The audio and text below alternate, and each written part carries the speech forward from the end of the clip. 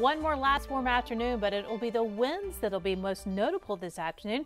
I'm meteorologist Cyndee in the UF Weather Center. As we check out your forecast, it is going to be breezy. We're expecting those winds around 2 to 4 o'clock to be sustained near 20 miles per hour out of the southwest, and then even some gusts up to around 30. Notice those temperatures around 85 degrees. And as we get towards the evening time, our winds will start to slacken as our temperatures then also start cooling off. About a 20% chance of spotty shower this afternoon, and a little bit higher than as the cold front actually moves through. Our three big things for today: breezy, those wind gusts up to 30 miles per hour.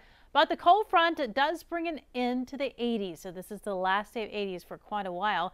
And this weekend, definitely on the cooler side, highs only near 70, and at night, we're talking about temperatures into the lower 40s. Here it is, your upper level winds. You can see some strong system back out across the western U.S., but it's the eastern U.S. that's starting to bring a pattern change even for the state of Florida. That high pressure now pushing southward towards Cuba, but we are looking at that strong winds across the region, and that's why even we're seeing some of those stronger winds down here across Florida.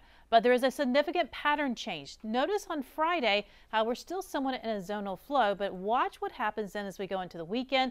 We start to see those bluer color lines coming through the state of Florida, and that's really going to start to cool things off. And why we'll see temperatures at night close to 40 degrees on Saturday and Sunday morning. And notice that pattern is still staying around as we get into Sunday and early next week. Eventually, we will start to see it just moderate a little bit, but it is changing here for us.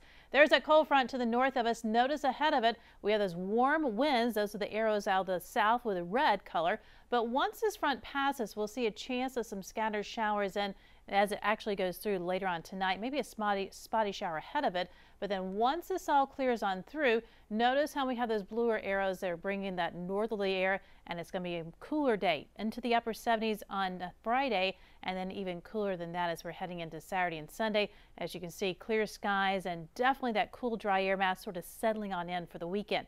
Temperature-wise, well, we're still going to be mild ahead of the front. Now, as you're looking into tonight, though, we'll start to see those temperatures dropping just a little bit. We'll see Friday morning temperatures right around 62 degrees. But then as we go into the afternoon, those highs only topping out around 77.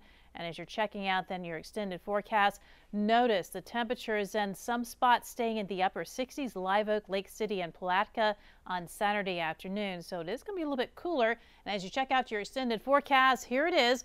Near normal temperatures on Saturday. Normal is actually 72 this time of year, and at nighttime, 48. So we're going to be a little bit below that on Sunday morning and Monday morning.